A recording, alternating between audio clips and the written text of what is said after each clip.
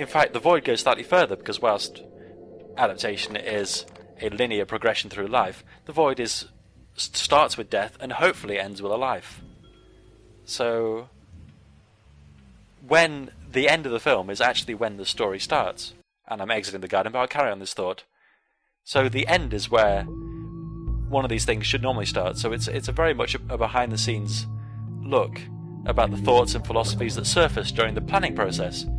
And these, on their own, help people to appreciate the film through a film that shows how films are made, or a life showing how life is made. And when it's made into a film or a game all on its own, it really makes you question what the boundaries of the medium should be. Whether we can just how much we can put into actual entertainment that we could then play around with. It's odd. So how they actually tie together, I like echoing this with reincarnation. That's the first feeling that I had. Lots of people have had theories of how the Void works out, and Olo's getting attacked. I'm not entirely sure by who. So lots of people have had theories, but my main one has been some sort of reincarnation. You'd imagine reincarnation, you'd probably take it as instantaneous, judging by common knowledge, understanding. It's not really knowledge, is it? So you die, and if the Void is to be believed, then you go through all sorts of challenges after you die. And if you overcome them, then another person will have a life. That could be a completely different person. It could be the reincarnation of you. You could be feeding yourself and giving yourself a new life through that. And it works because with our understanding, it's accepted that we have no memory of our past life. That ties together with other stuff too, like if you're a mother who gives a life to a child, then you could bypass this process, all the arduous Void business.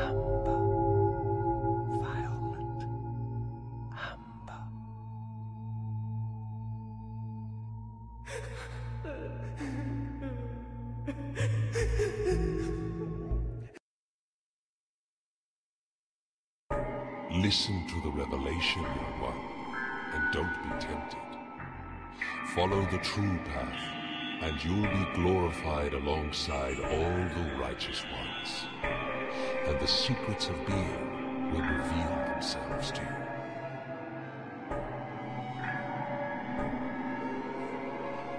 We've heard that quite a few times. Anyway, here's Patriarch. He's been one of the friendliest. Besides Montgolfier, who has taken the role of a mentor, actually given us some advice. Patriarch has given us a huge amount of advice. And now we have to fight him. He's been nothing but nice, but here we go. How could this have happened? What could have gone wrong? Maybe it's a mistake. Perhaps you've been framed, slandered. Everything has turned against you, and nobody wants to believe in your innocence, right? Speak. I will listen to your excuses. Don't want to talk? I can guess why. The sisters have tricked you, right? You don't want to betray them. That's why you are silent. Oh, what have you done, young one? Prepare for the execution. I don't recommend you to run away. Better resist. The fighting skills will turn useful when you become one of us. Oh, Patriarch is really understanding. That's a bit painful. He knows that this is just how we've done it, and he's accepted us. All the way along, no matter what we've done, he's accepted what we've done. And now that it's come to this, he's accepting this as well. He can't go down without a fight, however. That's just not in the brothers' nature, for whatever reason. Maybe it's part of their taboo. But in that case, he's offering to basically use him as practice for the fights ahead. It's best for us to resist. He wants us to succeed, but he's got no choice at the moment. I mean, he didn't have to fighter, did he? Anyway, I'm going to stock up on Emerald here, because I haven't played this fight in quite a while, but it shouldn't be too hard. I mean, he's quite a... The friendlier ones tend to be a bit on the gentler side. Let's go. Violet. Vibrant. Chameleon of colors. Mysterious tale. Lair of the arcane. Come to my call. Aid in my vengeance. Battling a hideous, wicked, unfamiliar foe. Help me. By lies and deceit, the one who challenges my righteousness shall die. The one who watched me in hope of exposing my weakness be blind. His color shall fail, his hammer shall fall, his voice shall quiver.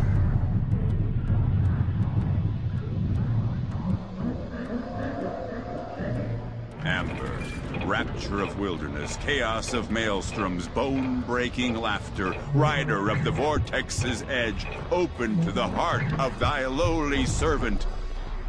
To the righteous will of the seeker of thine guidance, heed. Meet blood with blood, taboo breaker. Bind. Crushing flesh, twisting mind, constrict. Feed your thirst.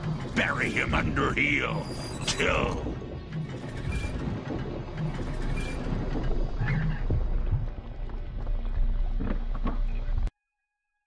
Oh, look at him. It took him quite a while to actually work out how to track us, didn't it?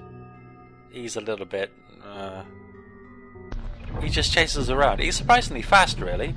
His vulnerability is Azure, speed of course, so it's a bit odd. Our main defense against him is the agility of youth. It's all very fitting, as he hobbles about in his wheelchair, waving his crutch around. I mean, what did you expect from this fight? Most things work, things actually home into this one, so that's all effective. It's the best thing to do, since you can use it and forget about it, whether you use Tumbleweed or Owl, or if you screw it completely and just end up painting on him. And that's his attack. He tries to attack you with his crutch, and most of the time fails. That's the only way he can hit you. He can't run you over. So it's incredibly hard to get hit by Patriarch, making this fight probably one of the easiest. Triumphator is obviously a good contender, but if you got to his third stage and managed to sit around for a while, as I've just shown you, you can end up with a little bit of trouble. His wheels seem to disappear a lot quicker than most too.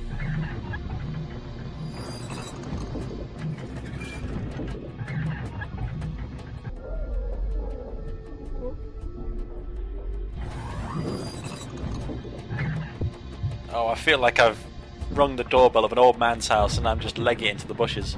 Oh god! Oh, that's not pleasant. Okay. So yeah, I haven't shown off many practical applications of haste. Warden may have been useful, may have been not. I'm not entirely sure. I don't know what to believe anymore, but it doesn't seem to be the case. Now I'm going to try some, what's this one called? Sleeper, I think. They're basically timed grenades, I think I've mentioned, but I haven't actually used them properly. They're impossible to use, you see. I missed it even on him, and he's really the only person that you can use this on with any chance of being effective.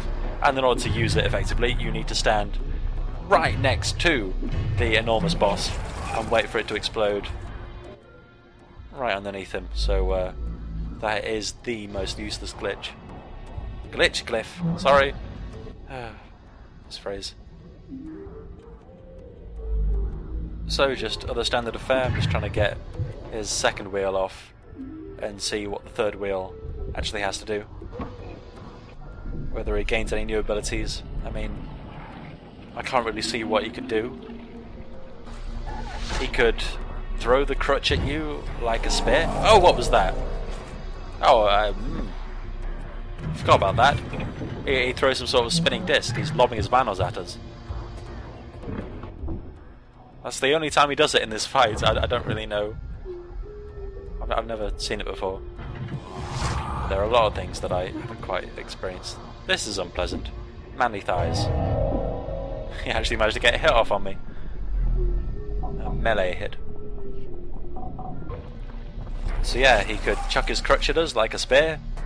Ooh, a good one would be if he sucked our head into his bizarre chest orifice and just munched on it. That would be both horrifying and the best representation of old man grossing out occasion. I mean, aside from that, I suppose you could get crushed in between him and his wheelchair, but that does not even bear thinking about. So I'm going to keep on using